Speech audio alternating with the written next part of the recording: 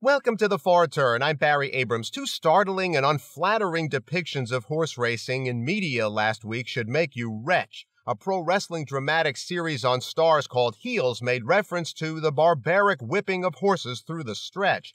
Then came this from a real-life judge adjudicating the tax case of an owner and breeder. The judge said rather than keep retired horses too old to race or breed, economically, it's better to send them to slaughter, to a scrap heap.